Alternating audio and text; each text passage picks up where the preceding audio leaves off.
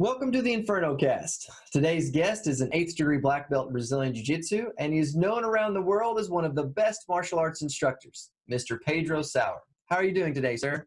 Hey, I'm doing pretty good, Caleb. Thank you very much. I appreciate the invitation. It's always a pleasure and an honor to be here with you and be able to share some kind of jiu-jitsu thoughts with your audience. Absolutely. We're excited to talk to you.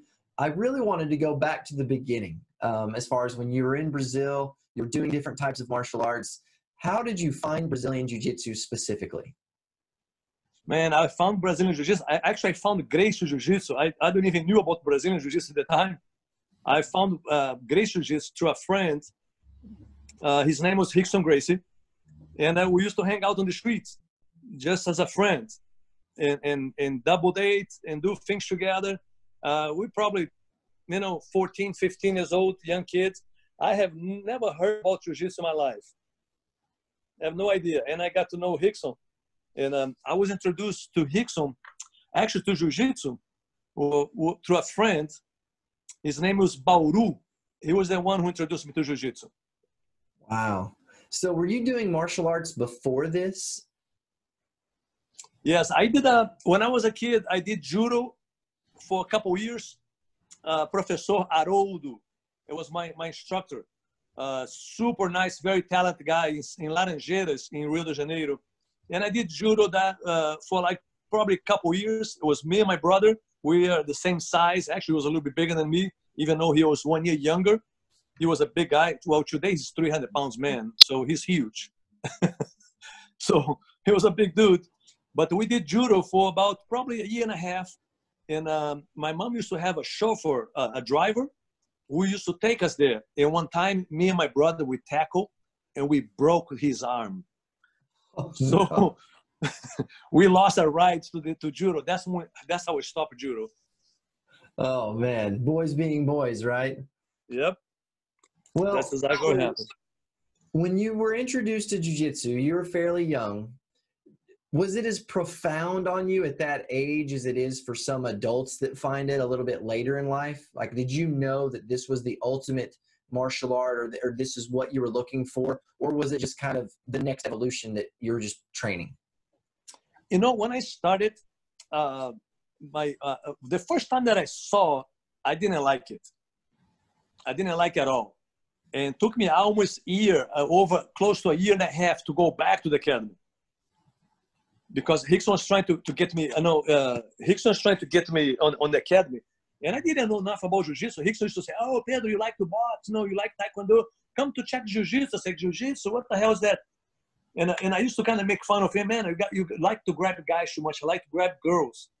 That was kind of my joke around. And Rickson just was a nice guy, always smiley. We get along very well, very friendly, very down-to-earth guy. So one time he asked me for a ride. And I gave him a ride on my car, and it was a parking stall right in the front of the academy. I was forced to stop it, take the park stall, and I told Rickson, listen, I'm not going to train. I already saw you guys grab it. I don't like this kind of stuff. So when I arrived there, was Helio, Grandmaster Helio Gracie was there. And I remember him giving me a big, shook my hand, a big kind of hand, shook my hand. So Rickson, that's the friend you've been telling me that's a martial arts guy. I say, listen, I just came here just to see. Oh, no, nobody coming here without see. You got to do it. So Helio forced me, to put a 16 ounces gloves and to go to the match and start having matches with people. And one of the guys was Royler. And I just remember that at the moment I discovered that Jiu-Jitsu is not fair. I love it. Jiu-Jitsu is not fair. That's awesome. It's not fair. For the person who understands Jiu-Jitsu as a self-defense, see, that's kind of, it's been like how many times you heard about, this sport Jiu-Jitsu, self-defense Jiu-Jitsu? We heard all the time, man.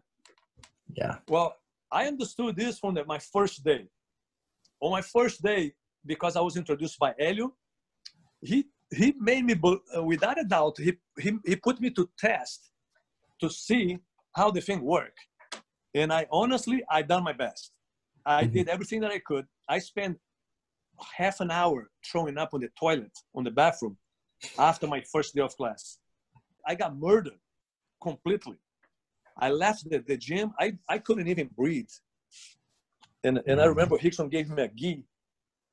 It was a gi, and his name was Victor Vasconcelos, and I still have his gi. Really? It was one of the students gave me the gi, and Rickson told me, Pedro, he used to call me Pedrinho, actually he used to call me Drope, because my name is backwards, Drope. Right. So he said, if you stop training jiu-jitsu, you got to bring this gi back to me. And I was like, no, I need to start. I need to learn. I need to start. I need to learn. So he gave me the gi. I wear the gi until the last breath, until it was almost complete falling apart. And you still have the gi, and you haven't had to return it because you've continued on. It's been close to 50 years now, man. It's been 40 plus years now. Wow, that is amazing. So whenever you had this experience, you realized that jiu-jitsu, like you said, it's not fair. It's an amazing thing. How long do you feel like it was before you gained momentum as a student, where you started doing better? Do you remember that transition when you were like, man, I'm learning some stuff? Yep. In my personal experience, it took me a long time to get something out of jiu-jitsu. But the reason for that I was in a school, facing Rickson Gracie every night. It's a different story when you walk in the academy and you have to face Helio Gracie every night, Rickson Gracie, Helio Gracie, Helson Gracie. All those guys, everybody was there. So I was a little kid. I was so fragile. I was a little stick. I was 135 pounds, no more than that in a good day. Like a stick, no muscle. So yeah, jiu-jitsu was very tricky for me. It was, especially in the beginning, took me a long time, but I can tell one thing. After my first class, I felt that I could go home and make my roommate say uncle. Really? That gave me this kind of confidence. Yeah. And it was after the first day, you knew that it was going to get better. But it took me a long time. I went through hell. Like, for students. Do you think that the struggle of you learning jiu-jitsu is what made you such a great coach? Well, I think I got to be honest. I don't think myself as a great coach. What I see myself was like, hey, I try to do example what works for me. And I adapt a strategy of understand self-defense and try to understand jiu-jitsu. That was my thought. I need to understand jiu-jitsu.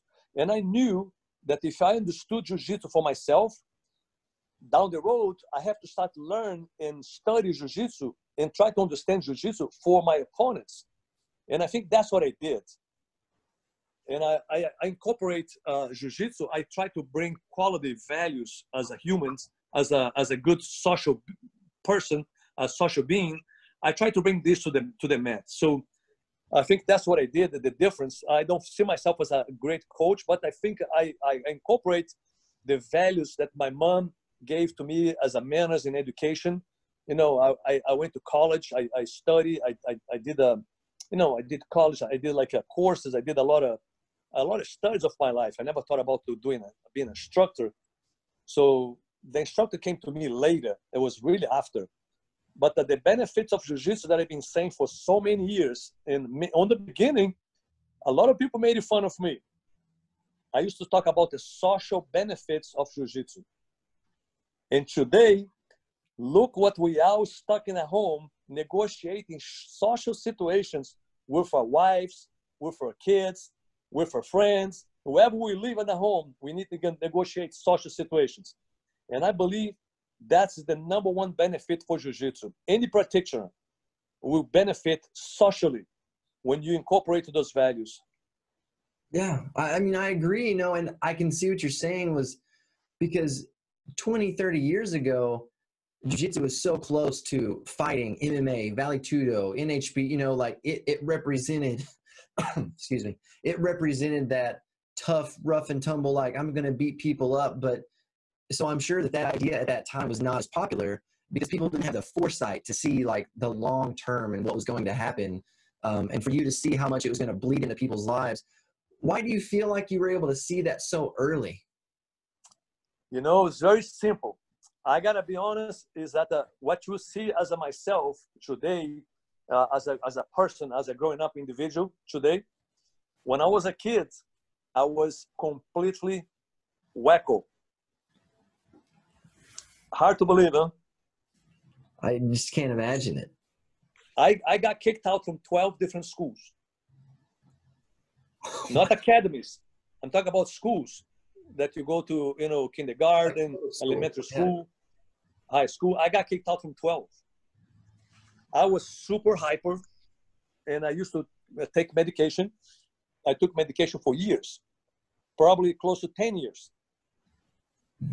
And I done everything that you can possibly. I was a complete, and the reason for that is that I was just way too smart for my age. That's exactly what it was. I started driving a car when I was 8 years old. Yeah. And I was very friendly, and I was treat females with a lot of respect because, you know, I came from mom's education and mom's manners. And of course, my dad was very good influential on me too, and a lot of other older people. But I was a very, I started everything in my life very young. I was way too young. And I got a chance to see the social benefits because I quit medicines right in the beginning. And Helio Gracie was the responsible guy. He was the guy to actually make me believe that I was not crazy. Really?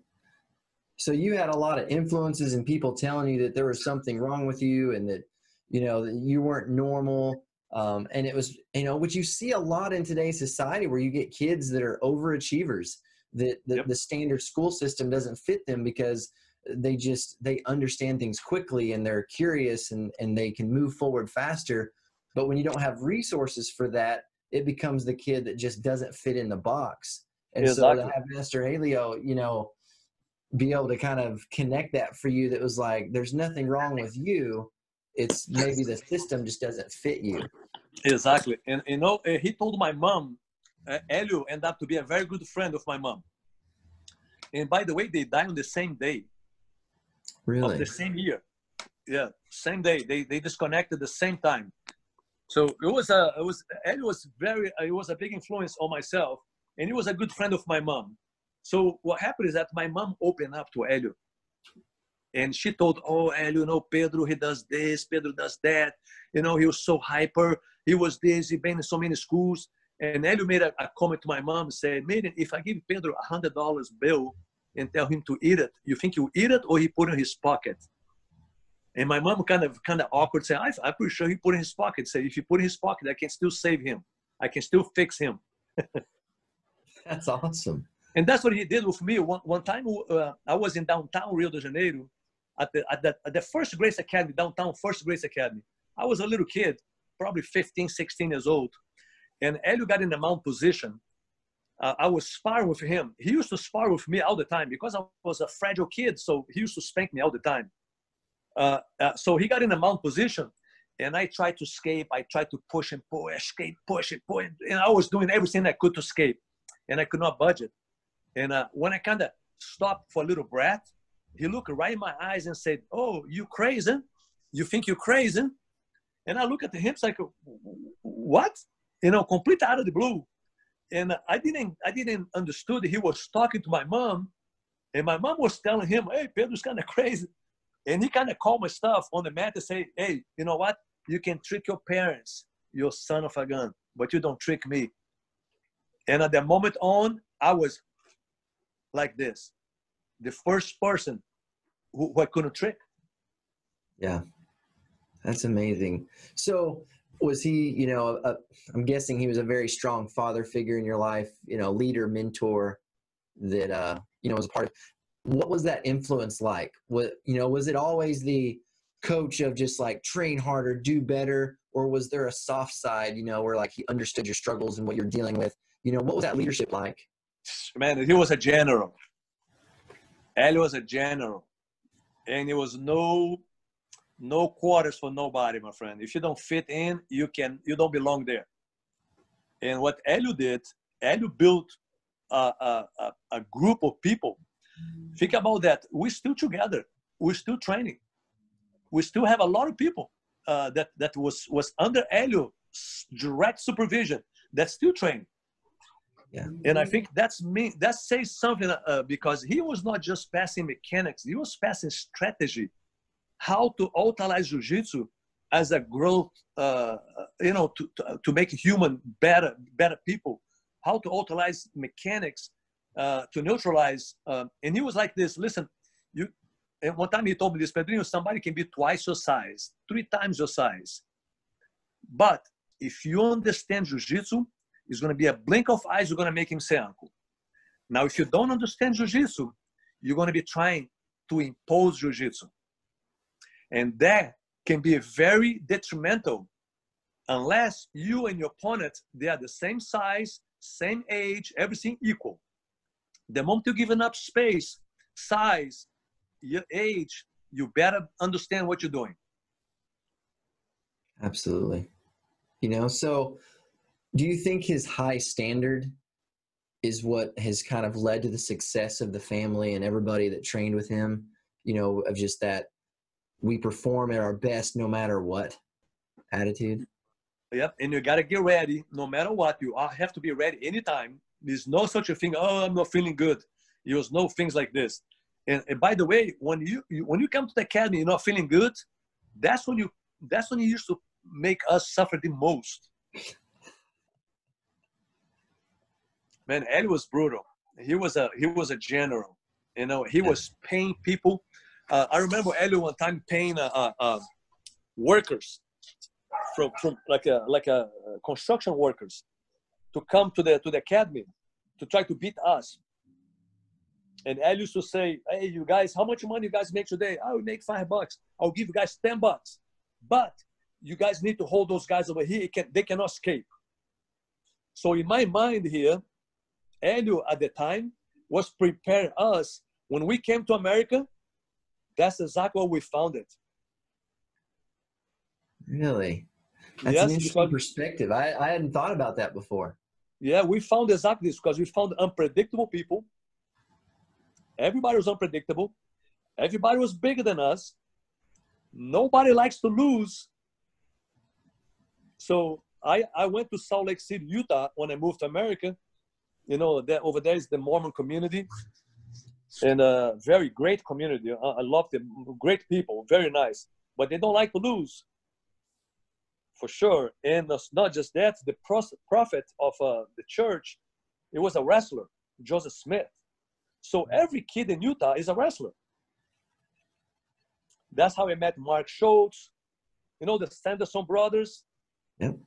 The father used to. I remember rolling with the father. Really? Oh my gosh! So much history.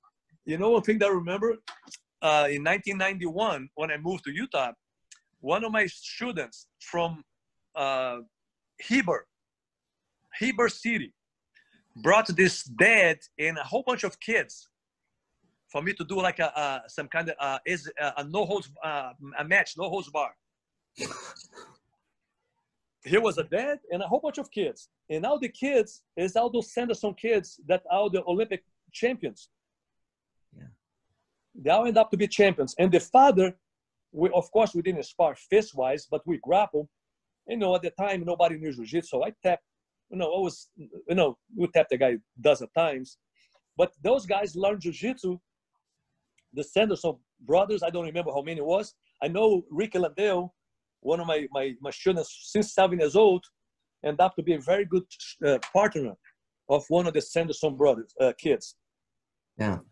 Wow. So you kind of went from one hotbed of being with the Gracies doing jiu-jitsu into the wrestling hotbed of like surrounded by all these, great athletes that had a little bit of an acumen for grappling. And I think that's the big benefit that, wrestling brings to jiu-jitsu whenever, people start training, is at least they have ground acumen. Because I know that where I grew up, we didn't have wrestling until just a few years ago in the state. So it was really difficult when people would start training jiu-jitsu. They would just have no comprehension of how you would move on the ground. And, and with wrestling, at least they're on the mat and they understand pressure and base. So I'm sure that really was, made it more interesting and more fun for you as a coach because they had some level of skill, a little bit different skill, but at least it transitioned over. When you transitioned to America, what was that like as far as the culture shift? Was it a lot of culture shock or were you kind of worldly? You traveled? What was that like? No, I was, when I moved to America, I've been in America before in 1982, my first time in America. That's the first time I came to America. I brought my gi. I went to Florida and California. I probably called 50 places to try to get a sweat, to try to get some train. I couldn't find one place to train. So in 1982, I brought my gi. I brought my gi back to Brazil. Couldn't find one place in America to train, to grapple, or to spar. One place, just karate, and now the doors was closed. So it was pretty tricky. And when I moved to Utah, I gotta say, man, when I was there, to have Mark Schultz coming to your school every night, that was a challenge, Rodrigo. Oh, that's a tough guy. Mark was incredible. What incredible, beautiful. Well, the guy learned like a sponge. Very smart guy. He learned half dozen of moves. Nobody could touch Mark anymore. So whenever you made the transition and you started building up, you know, the base level, which I think school owners out there understand, you know, I always call it the island, because when you start a school, there's nobody except you and a bunch of white belts that don't know anything. And, you know, and there's just months and sometimes years of just people understanding basics and fundamentals. Do you remember the turning point when you looked around and you had like a good group of training partners? You know, there was some color belts on the floor. Like, do you remember when it was like, okay, it's starting to work? Yep. Yeah, that was right after Royce. When Royce fought the UFC 1 and I fought Mr. Utah, right after that, I thought, okay, now we're going to have some people coming. And the school started to grow and grow and grow and grow. And I was the first guy who put a program together. Nobody ever had jiu-jitsu program. You know, we have the Helio has some tapes. Renzo has some tapes with Craig Kuka. Pedro Carvalho has some tapes. But as a curriculum, I was the first guy who put a curriculum together. And the only thing I did, I put like hours. I said, you know what? I believe if you come here 2-3 times a week and you train for X amount of years, so you should get promoted. So I put minimum time off the mat. Yeah. So I come up with, okay, for you to be a blue belt, you got to have 100 hours of instruction, not sparring, just right. instruction. And after that, 100 hours per stripe. And that's how we start building the people, because everybody starts following those guidelines. And we build like an incredible amount of talented people, because people, when you follow guidelines, you understand jiu-jitsu. You're not doing just jiu-jitsu. You understand. And when you understand jiu-jitsu, you can understand your opponent's game. Now you're in a position to teach, to share, to make somebody very weak, super powerful, because you understand leverage. All right. You know, I've heard an example or an analogy of like when you go to a college course, you can audit the class, you know, in which you don't get a grade. You just kind of go as you want and you absorb what you want, versus when you're enrolled in the class where you take the test and you get a grade. And I've heard people talk about that, like with jiu-jitsu, of, you know, when you have a curriculum and a structure, you're enrolled in the class. But whenever you just do a lot of free roll and just kind of, you know, do what you want to do, it's like auditing the class. And they say that the same amount of hours training, you get a massively different result of somebody that's following a structured curriculum in which they're, you know, there's, I don't know about tests, but, you know, there's aptitude checks and things of that nature, versus when you just kind of show up and do what you want. Would you agree with that? Totally. What happens when we don't have curriculum, we leave holes in our game. And we might not notice those holes for 5, 10, 15, 20 years. You might don't even notice those holes. But you're going to notice those holes when your stamina, when your ability start going down. So you hit the age of 40, 42, 44, your age start catching up at the age, you know, and you have those 20 years old guys that can put like, you know, a very kind of intense train towards you. And you can do very well in the first 2, 3, 4 minutes, and pretty soon your game getting a plateau. And after 10 minutes, is everything down the hill. So that's when you're really going to pay the price for those holes, because you didn't understood how to put the thing together. You only thought about yourself. Instead, use jiu-jitsu to get inside your opponent's mind. You know, we need to understand Jiu-Jitsu as a mirror. Everything has to come as a counterattack, right? Because if you wait for the guy to do the move and apply the mechanic, it's too late.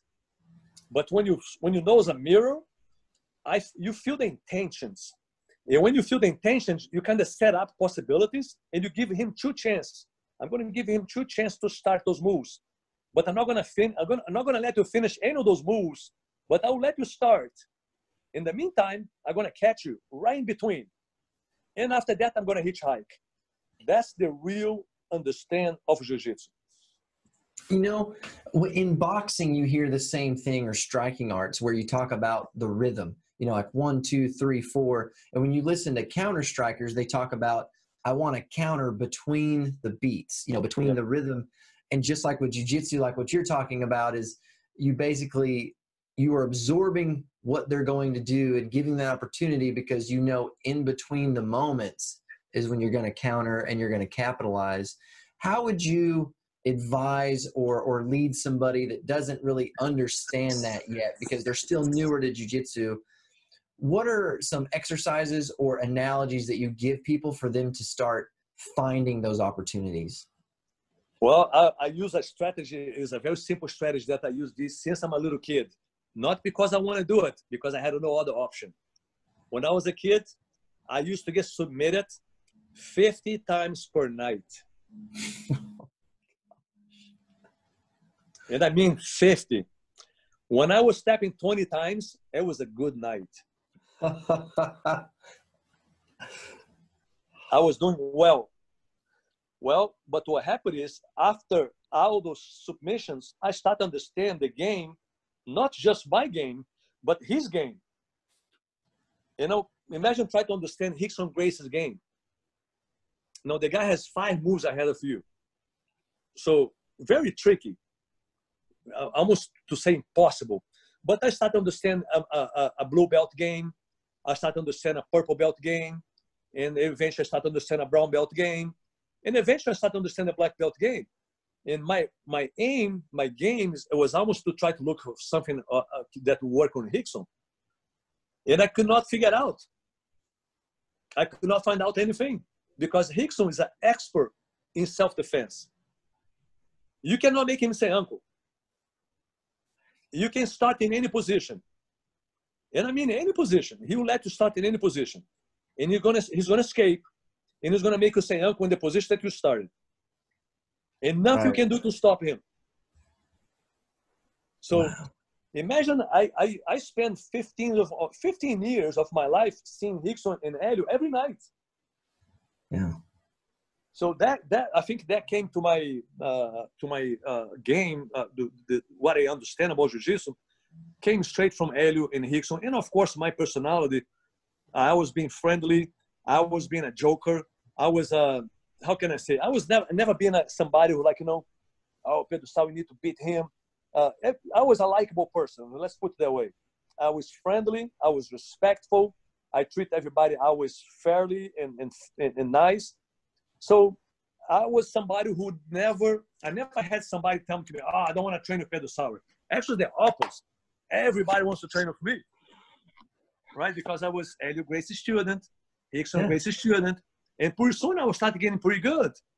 You know, took me time, but I started getting decent. And eventually, when I was a brown belt, I was a pretty decent grappler, and everybody wants to grapple with me. I was welcome in every academy, you know, and I used to travel. I used to do things and visit other schools, because personality-wise, I was welcome in other schools. Yeah. And I always go back to Rickson, you know, and you know, Rickson was a good friend. He was a guy who I have a lot of respect. Down the earth, very down the earth guy, super bright. Yeah. Unbelievable talent. Do you feel that there's a huge need for analytical comprehension skills to do jiu-jitsu at high levels? Like, is that something that's like you have to have a mental aptitude for high-level jiu-jitsu? Well, I think you can do jiu-jitsu even without anything like that, but you're only going to be doing for a small period of time. When you're in shape, when you're younger, you know, when you fit, like physically. You see the jiu-jitsu practitioners today. They are machines. They spend hours on the mat. You spend hours in the gym. You spend hours doing alimentation. You take care of all the areas. So jiu-jitsu today is a machines.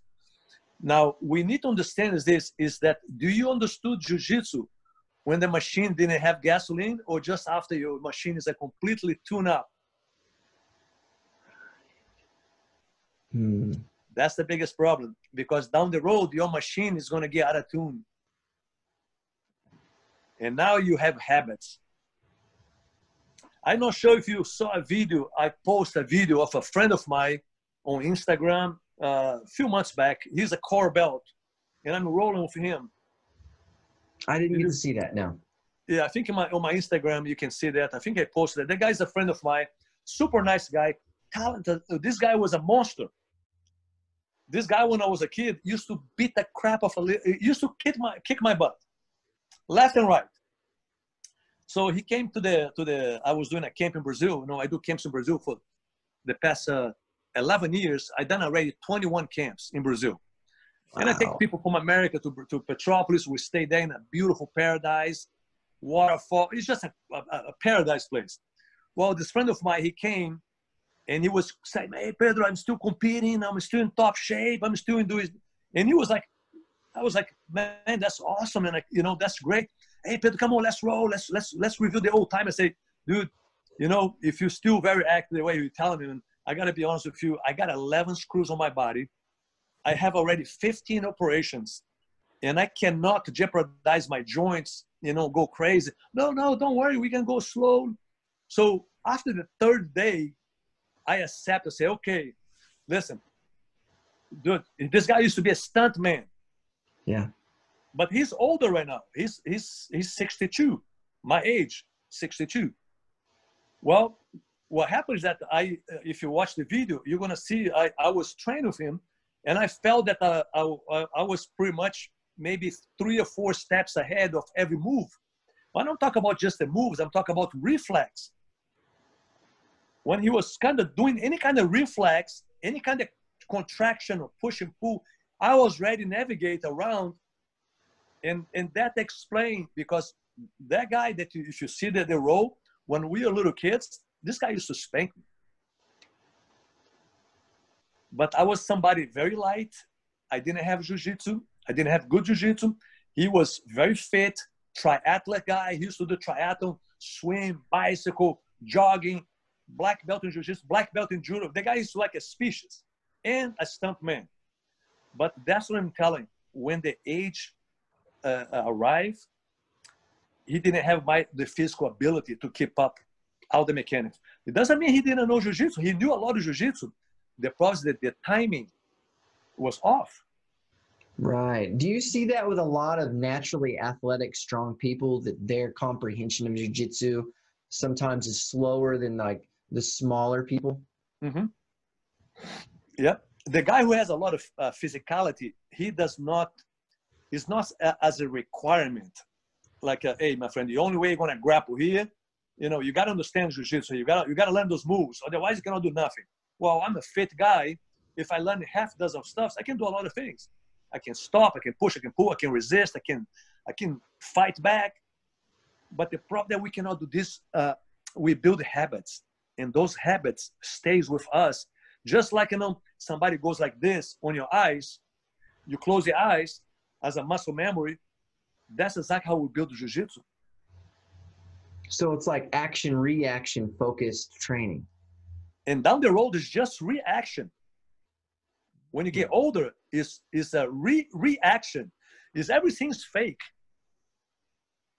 When you get older, that's why it works. Because if let's imagine I'm an 80 years old man, and I put my hand in your collar, and my second hand is going to go, you're just going to get my hand, I'm going to take it out. You're just going to peel my hands off. I'm 80 years old. Right. But if I put my hands on your collar, and I make a little hook, and I distract you with the little hook, pretend I'm going to sweep you, pretend I'm going to lift you, now I can go ahead and put my second hand there. And this has to come as a muscle memory. I need to get inside of my opponent's muscle memory. And by the way, we have to think about opponent and training partner. We have I like to start with training partner. Right. Because down the road in the future, you might end up in a training partner too. Imagine 2 8-year-old guys training. They are 2 training partners, right? They're not two opponents. I like that differentiation because like that's a terminology I use in my school a lot is, you know, your training partner. I usually don't use the word opponent. Now, whenever it's like a competition camp or if, you know, I got fighters that are being prepared, I'll adjust the vernacular a little bit sometimes then, but usually I kind of keep it different because I'm trying to get these people to understand you're here to build each other so that we all get better. You're not here to build yourself by breaking down those around you. And I like that you really differentiate that of, you know, the training partner versus the opponent because it can change back and forth, especially, you know, over the years. That's a really good perspective. If you start as a training partner in the beginning, and you make a beginning of your career as a training partner, you're going to have a lot of memories in that period of time. And those memories is going to flourish back down the road 40, 50 years later when you're no longer, you know, the stud in the school, the alpha male. But that little period of the time, that's when you polish your best moves. Really? See, and that's what's so good about Brazilian Jiu-Jitsu and just the whole industry right now is because we're still connected to the originators, you know, most of them, you know, like the people that created this idea, like we still get to communicate. It's like me getting to talk with you, you know, you were there and just having a direct link, which is why I think that things like this are important from almost a historical point of view, is it's trying to capture the wisdom and the moments and the stories too. But, you know, what you have been able to see, because when you were 20, there was probably a lot more of, we need to beat them up real good and make sure they know we can beat them up again. And then now 30, 40, 50 years later, you're starting to see a different perspective of the journey and what really matters and where the values have shifted to where now you're able to pour into young athletes a much more well-rounded martial art, you know, perspective, like you said, on life that bleeds over. So if you were going to pick a couple principles of doing jiu-jitsu that have bled over into the rest of your life, what would they be? For you to do jiu-jitsu for a long time? No, for like a couple principles from doing jiu-jitsu that have helped you in other parts of your life. Well, the social benefits of jiu-jitsu, in my personal opinion, that's the number one benefit everybody's going to get. And I've been saying this for more than 30 years. And a lot of people make fun of me, especially the Brazilians. Yeah. You know, because we came here to fight. And that's what we did. We fought every night. But I always thought about the social benefits because this happened for me. You know, I saw myself being a more socially approachable person because jiu-jitsu. I saw myself being more comfortable in my own skin because doing jiu-jitsu. You know, I saw myself being completely 180 degrees opposite what I used to be because jiu-jitsu. But we have to use jiu-jitsu not as a fighting art, but we have to use as a strategy, as a human progress to make ourselves better as a people, as a person, as a human. Because we can be a better human, way better human, when we understand jiu-jitsu. Now, if we fight jiu-jitsu, if we grapple jiu-jitsu, if we just want to go to the academy just for ourselves, we don't even, you know, what I just said here is just make no sense. Because the guys go there for selfish reasons. When you're part of a team that everybody there has good respect, got a good talents, everybody there has got a good discipline, everybody there has positive attitude, everybody's bringing some good quality, and you start attracting those people to your mat. So pretty soon you have doctors, lawyers, you know, judges, you know, you have intellectual people come to your mat. And those people, they understand jiu-jitsu too. It's easy for them to understand. The problem when somebody is too intelligent, it's not a problem. But what happens that when somebody is too intelligent, they're going to question every technique. Why I'm supposed to do that? Why I'm doing this? Why you telling me to go here instead of go there? So all those why can maybe slow down a little bit the progress. But if you just said, you know what, just do the move, just do the mechanic, and it's not against an opponent that's going to try to stop you. It's against a training partner. that's going to let you do the move. And you start seeing the film beginning, middle, and end. And pretty soon you can pause. You can start pause the film. And when you pause the film, you can dissect the mechanics. You can understand mechanics. Only when you pause. How can you imagine the movie? Do you remember the film Titanic? Yeah, yeah. Do you remember when the Titanic was leaving the dock and it was 5,000 people waving outside, saying like this? Do you remember that? Yeah. If I asking you, do you recall any person, any clothing? No, not at all.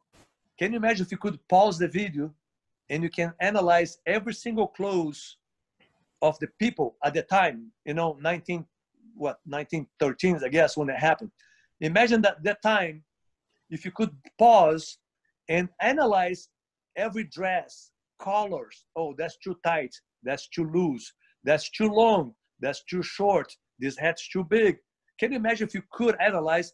In Jiu-Jitsu, we can pause and dissect every single technique by slices.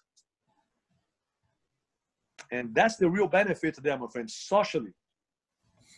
Because even though you already know the move, just take one breathe, one little tweak on my shoulder here, one little, let my shoulder go down a little bit for the technique change. And you have to adapt this to your game. Well, and but if you understood. And it can go on forever, which I think is what makes people fall in love with jiu-jitsu even more, is because it just keeps progressing. You can keep diving deeper. When you look at this layering principle, when it starts with a white belt, what do you try to get them to focus on? It's like you're a newer white belt, you're new to jiu-jitsu. What are some of your principles or pillars in which you build the jiu-jitsu program on? What I do, we have our curriculum is kind of pretty much by the book. So no matter who you arrive in the academy, you're going to get a card, you're going to get a number, and then that number is going to collect every technique. So let's imagine if you did a class, the class tonight would be Kimura, Americana, and straight arm bar. So when you do those 3 moves, you receive credit. And who was your partner? This guy. How many times did you practice? Oh, I done for 50. I done the move 50 times. You create a database, and that database allowed you to see, hey, you know what? I think you're wonderful in arm bars, and you love the arm bars on the left side, but you are missing on the right side. You are off balance. You did 150 on the left, only 20 on the right. So let's try to equalize that. You've done great moves. You are great. You are great lapel. I see that you very good work with lapels. You got a great chokes, but your foot locks are not in the game at all. So let's try to work on it. And the program allowed us to build people like that. It's almost that you can't manage what you don't measure. Yeah. Which, just like you said earlier, is whenever you just teach without a curriculum, you'll get holes. Because bias, like my body works a certain way as a coach. So I show moves a certain way because it works for me, and it doesn't force me to expand the details or the curriculum, pieces outside of my game. Because like for us, we have a curriculum, and there's a couple cycles of the curriculum that everybody knows I'm not a fan of because it's not my favorite, So when that one comes up, they know, because I'm like, okay, guys, we have to work on this because it just doesn't fit my game very well. But I don't want my students to be a victim of my own bias, or my instructors to be a victim of my own bias, so because everybody has to interpret and create their own style of jiu-jitsu, but they can't do that if they don't have all of the working pieces and parts, which is what you're providing with them tracking, the system. It's much like higher level education. It's much like you're running a college type system where it's like you have to have this piece and credit hours and labs and a very methodical procedure. Mm-hmm. It seems, and it's obviously working. I mean, you're renowned for what you've done in the industry, so it seems to be working. What do you see the future of jiu-jitsu looking like?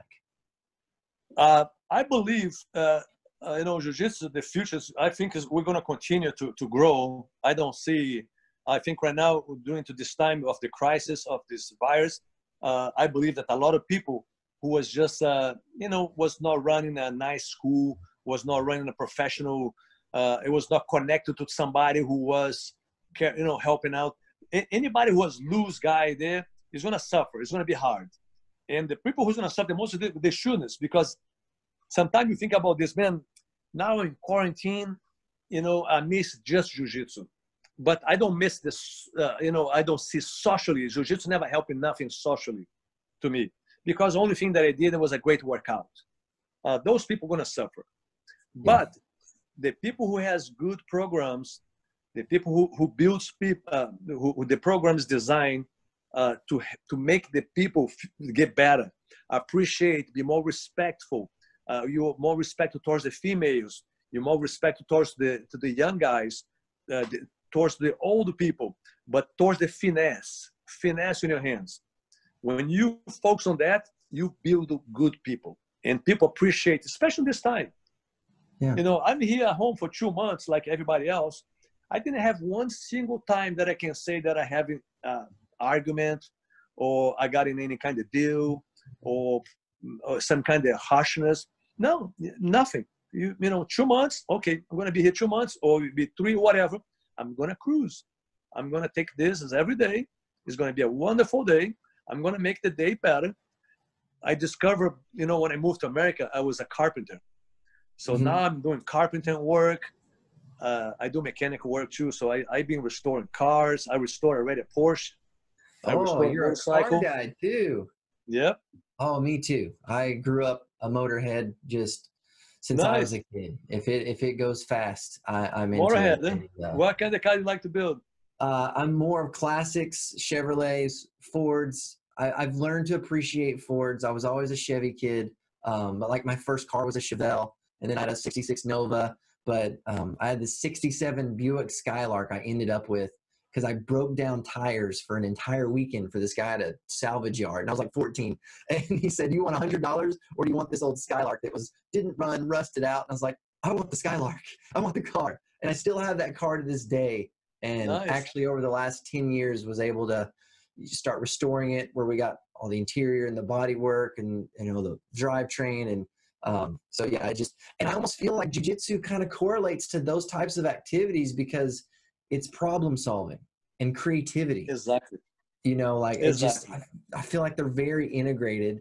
You know, I don't get to work on cars as much these days with the schools and business and stuff like that, but I'm definitely, you know, I'm planning for the next 15, 20 years there will be a time when I can go back to it. And I just feel like there's certain skills that pair, like you hear people talk about surfing, being in the zone. And it's very much like jiu-jitsu whenever you're rolling and you're in the zone. And then you look at puzzles and things like music where you have to be very analytical. And then I look at things like carpentry and working on cars and mechanical, because you have to understand like visual spatial comprehensions of how to take things apart, put them back together, because that's what you're doing in jiu-jitsu is, I mean, a perfect example. I was talking to, yesterday I was talking to somebody about the fit-in in judo. You know, they use that terminology, the fit-in before the throw. And it's almost like that's what you're doing with jiu-jitsu is you're trying to fit in. Oh, it was Egan Inoue. Egan Inoue was talking about, he's like, you have to visually see what the next move will be to see if it fits. And it made me think about working on cars, whereas like, is that exhaust manifold going to fit in that hole? Like, you know, like you visual spatial have to understand it.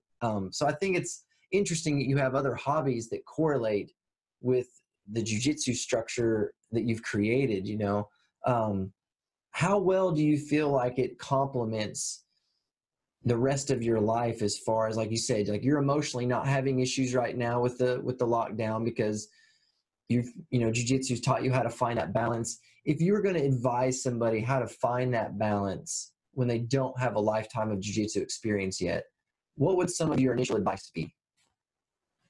Well, I think it's always smart for people to look videos, to learn mechanics on the videos and try to observe smooth techniques, not acrobacy, not fancy stuff, something that is doable for a person at that moment. And you know, if the guy's a brand new guy, you know, it's kind of hard to talk about advanced moves because first of all, the guy cannot do. And the second of all, if he's going to do, he got a chance to get hurt. And if he get hurt, he's not back on the mat. He disappear. So I think that's super important in the beginning is to everybody during this time, if you have not understood jiu-jitsu, have done, my best thing to do, watch videos, try to relax, don't get in panic, and just think about this, man. If you're on the bottom, you know, and somebody is on top of you and put a hand in your neck, it's just one hand. You know, you got to check the other hand. Instead, try to worry about the first hand. Nothing you can do about the first hand is there. So, you know, just put your effort and put your thoughts in things that's going to bring you results. If it's not going to bring results, put on the shelf. Don't worry. If something you can do can bring results, go there, let's dissect that. And that's something. I'll show you something for you over here when you talk about the mechanics. Let me show you something here. Look at this here. Oh, can you wow. see that? Yeah. This is my grandfather here. Yeah. Look at this first factory. Oh, wow. Can you see that? Yeah, I can. Yeah. What year was now, that? If you go to, there was 1913. Now look at this. This is the factory here. Yeah. Look at the size of those gears. Wow. That's a person walking over there. There's somebody walking there. See two guys there? Yeah. Look at the size of those machines. What kind of factory was that? This is a gear factory. See the gears? Yeah. See over there? This right here. I want you to, when you get a chance. Wait. What did the gears go in? Just. My grandfather, and he started this factory in 1913, and he died in 1969. It was the biggest gear factory in South America. He has over 35,000 patents of gears. Oh my gosh! Wow. Yeah. Damn. So my family lost the factory. My dad received the factory as a inheritance, and my dad and my dad's brothers and sisters, they all got embellished. So the Sauer factory does not exist anymore. But this gives you an idea about jiu-jitsu and mechanics. And that mechanics, and that's what is in my mind here right now, is that the mechanic engineer, to solve the problems, to put those things together, those puzzles together, and I think that's what I bring to jiu-jitsu, is a little mechanic. I like now, that. when you got a chance, Google the first Harley-Davidson factory. You know the motorcycle Harley-Davidson? Yeah, yeah. Google the first Harley-Davidson factory. You're going to see a picture just like that. Exactly the same. Same machines. Wow.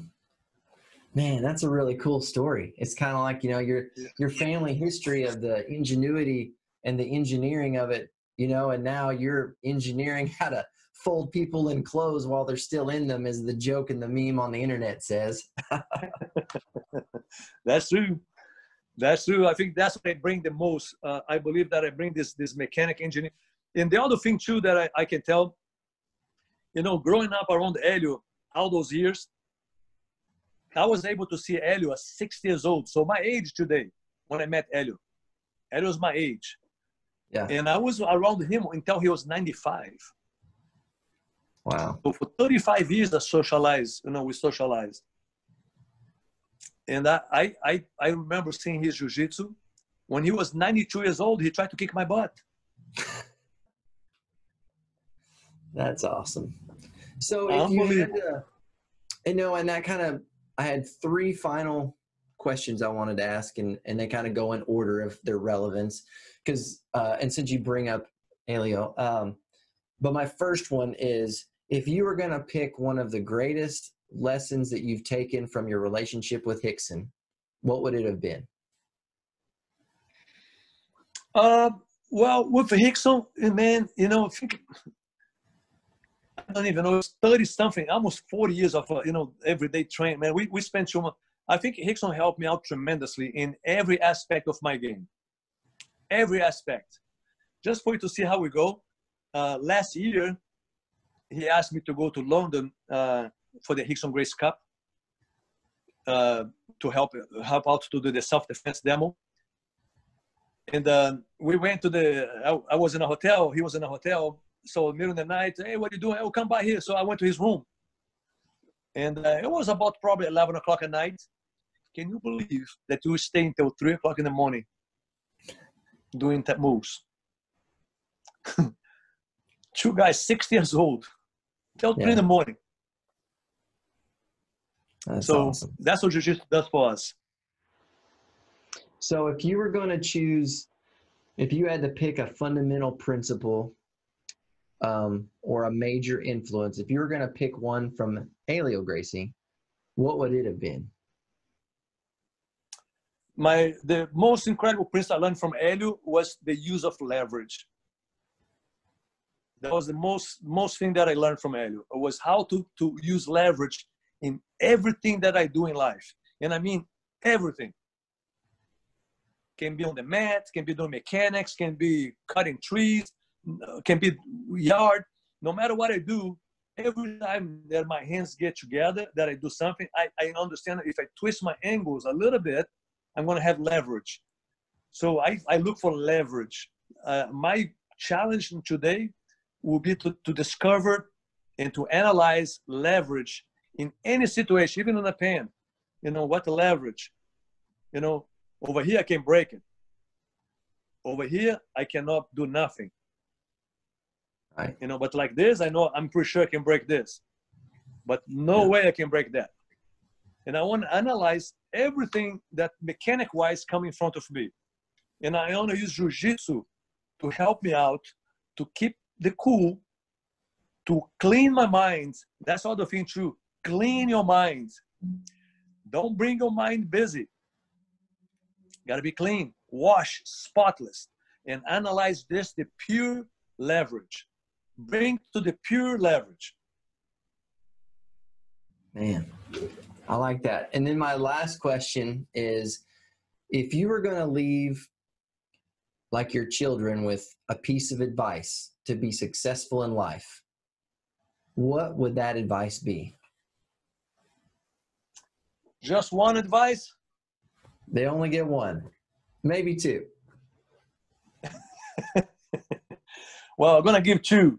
The number one, believe in half what you see and enough that people tell you. There'll be one.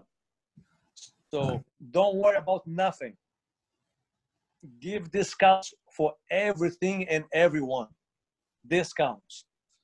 And the most important part is to be a respectful human being. The rest, amigo, if you got respect, you can walk a good respect, a good smile, open any door. You know, Absolutely. Good manners, treat people fairly, treat the people. My advice I'll give this: treat people the way how you'd like to get treated. Excellent. You know, don't do nothing that you don't want people to do to you. Those kind of things goes a long way, man. Yeah, I mean, that's really excellent insight. And I think it's very valuable for people to hear, you know, somebody with your life experience and what you've been able to achieve and accomplish, to have those perspectives and views that people can take a lot from that. Because you know, there's a lot of people that find jiu-jitsu because they're missing something else in their life, you know, or they're looking for something, trying to find answers. And sometimes the jiu-jitsu mats is how we help them find those answers. So I think hearing your opinion and your take on the philosophy of kind of jiu-jitsu into real life is going to help a lot of people. And I really appreciate that. It's my pleasure, amigo. Everybody, we all, no matter who you are, I'm a believer that when we wake up as a humans, we try to do our best. Yeah. I don't believe that we wake up in the morning and say, today I'm going to mess it up. Today I'm going to do my best because I'm going to mess it up something. We don't wake up that way. We try our best, but sometimes our best falls short. Sometimes our best is not, is not enough. As long as we negotiate this, as long as we calm, as long as we're respectful, you can always do it again. You can always learn. We have solutions for everything. With Jiu-Jitsu mindset, we can solve anything. I agree. And if it cannot be solved, why are you going to be worried about? Exactly. It's the whole thing of, you know, worry about what you can change. Don't worry about the things you can't change.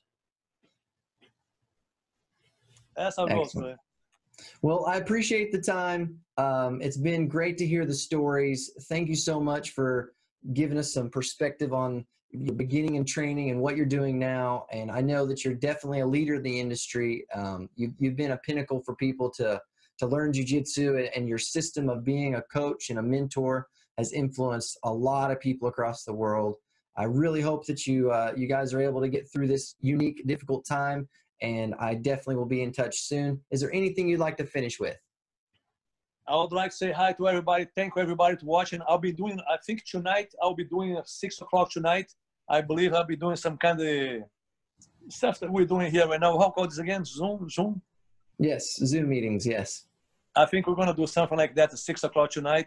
So I believe I might be doing some techniques. Anybody like some questions, problems, anything. When I'm on the mat, I'm still a little kid. I'm still like I still love jiu-jitsu. I cannot help it. And stay positive. Don't worry. Things going to get better. We're going to pass this. I've been telling, do you remember a few months ago we talked about Amazon on fire? Yeah. Can you believe how quick we forgot about that? I know. It's like one issue to the next, you know, short memory sometimes. So yeah, but we'll make it through. And I think that your voice and encouragement definitely is going to help us do that. So I appreciate everything you've done today, and we'll definitely talk soon. I appreciate it, Caleb. Thank you very much, brother. Say my best to everybody there, bro.